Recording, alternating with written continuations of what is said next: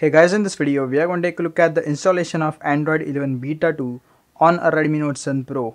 So without wasting more time, let's start. So guys, this is Android 11 Beta 2 ported straight away from the Pixel 4 for a Redmi Note 7 Pro. So let's go into about phone and you can see Android version 11. The Easter egg is definitely still Android 10. Let's go back here. You can see Android security patch July 5, 2020, the latest one. And kernel version is Hydra Plus, and you can see the build number is RPB2.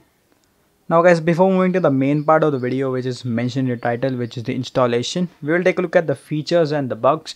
Now the features are all the features from Android 11 Beta 2 and some device features, and obviously all device specific normal features are working fine, like Wi-Fi, Bluetooth and all that stuff. Now we have two bugs here, which is VoLTE. Now this is really shocking for a lot of people, but we don't have R vendor now because obviously R is not yet available. So yeah, you have to wait. And hotspot, these two stuff are not working, but yeah, you have to wait to get a full experience of the Android 11, which is after the stable release. So yeah, please do wait. And the other bugs, which are the GSI specific, which are mostly by Google. So yeah, you can blame Google for that. Now let's move towards explaining the features. Now the first one is this quick settings animation, which is now totally smooth.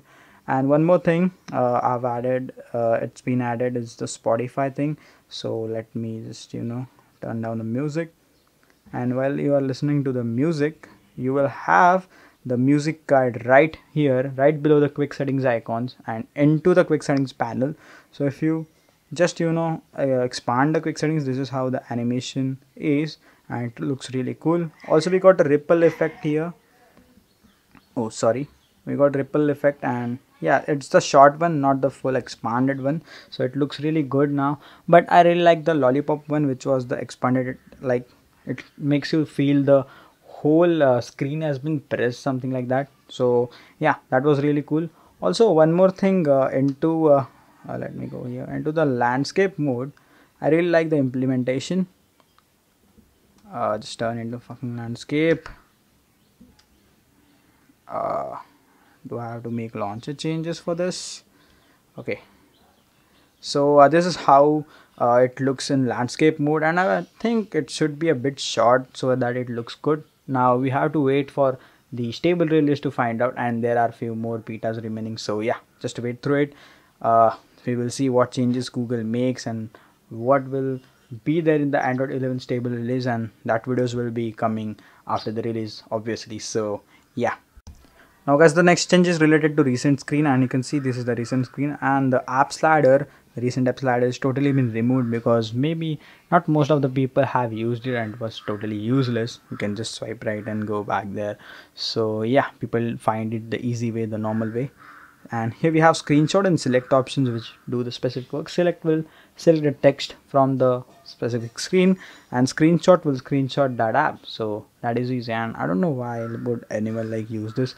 Just you like set it up on the quick setting tile. It was much easier, but you have to just go into recent. But yeah, maybe people will find it easy after this implementation too. So we will take a look at that afterwards, after the stable release, what Google actually implements and what gets removed and added next. So guys, the next change is under apps and notifications. You will see conversations specific tab, which will have all of your priority marked and modified conversations, and this will help you to like categorize them easily. And this is only available now for messages app. I don't know if any other app supports it, but yeah, after the Android 11 release, every other app will implement it, the code into their app, and then you will get these features.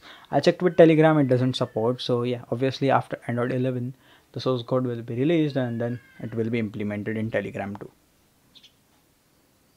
And guys, those are the features or new changes which I saw, and other maybe under the hood implementations which you can check right away with the installation of this ROM. And about the bugs, VoLTE in hotspot, which I already told you, which require R vendor. So yeah, that will be fixed after release only. Now let's take a look at the installation, and for that you have to power off your device first. Now guys, you have to boot into a custom recovery, and I hope you have installed a custom recovery. So press the volume up and the power button, which will take you right into your custom recovery, and this bootlegger's boot logo It's because last time I was using the bootleg ROM and has the boot logo with it. So yeah, it is now and I have to restore it soon. So yeah, I will do it. Now the first thing you have to do is wipe, and if you're coming encrypted, you have to format data from the option manage partitions on OrangeFox, and if you're using the latest greatest TWRP, then you have the options easy. Now you have to flash Android 11 wallet port, which is maybe into downloads. Yeah, here, I don't know why it's modified. Then here we have the Android 11 beta port. Let it get flashed. So guys, Android 11 beta 2 is successfully flashed. I actually pressed the back button, so showing you this log. Now getting back, if you want root access, you have to flash the matches canary version only, this which is mentioned in the description. This only, do not flash the stable one, or else it won't boot or it may cause some issues. So yeah, just don't flash it. And yep, that's it. Just reboot, setup and enjoy the Android 11 on your Redmi Note 10 Pro.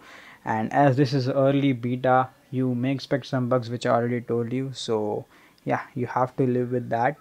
And that's it. I hope you guys have liked this video, and if you have, press the like button. If not, press the dislike button. And if you want more videos on the Redmi Note 10 Pro, please subscribe. And guys, please stay safe and stay at your home, because the corona crisis is just going up, and in India it's really getting worse. So I am staying at home, and you should too, no matter what country. So bye bye, that's it. Bye bye.